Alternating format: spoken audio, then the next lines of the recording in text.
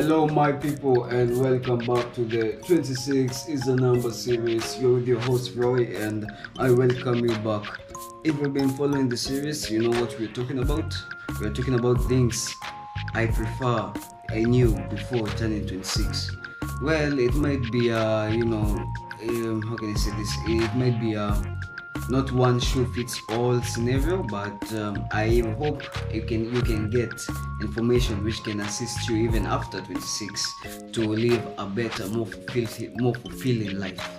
So today we are talking about evolving, not revolving. What do I mean by that? I mean by simply follow the pattern, break the pattern. If drinking makes you aggressive, don't drink. If you just don't be the fool who gets stabbed twice. I mean, come on, you just get stabbed once. So basically you need to learn how to move forward after falling down, not going back then falling again. It's okay, you can fall many times, but learn every time. You get me? No, don't stick to the same pattern which doesn't work. That's what we call insanity. Insanity. That's doing the same thing and waiting for different results, because that doesn't work. It doesn't. So basically, when it comes to revolving, I am talking in many factors. It can be emotional, financial, even mental. It's basically anything which you do, you keep on doing again and again, and you get the same outcome, and basically you don't make any other change. That's not evolving, and you should evolve. When I say evolve, it doesn't mean like changing your persona. Or if it's need to, it's okay. But when I say evolving, I mean learning, progressing. Don't be stagnant. Don't be a rock who is gonna gather moss.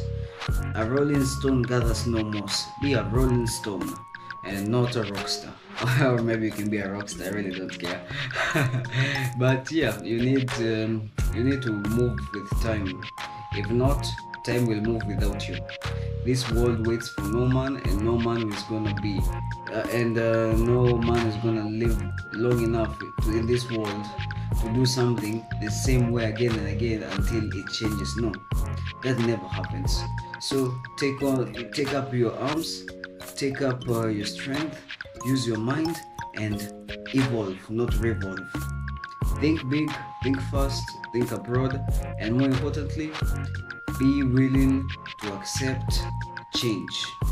Because change means you are accepting something either is outdated, didn't work, or there's something superior or better. So today was a short one because basically we are almost done with the series.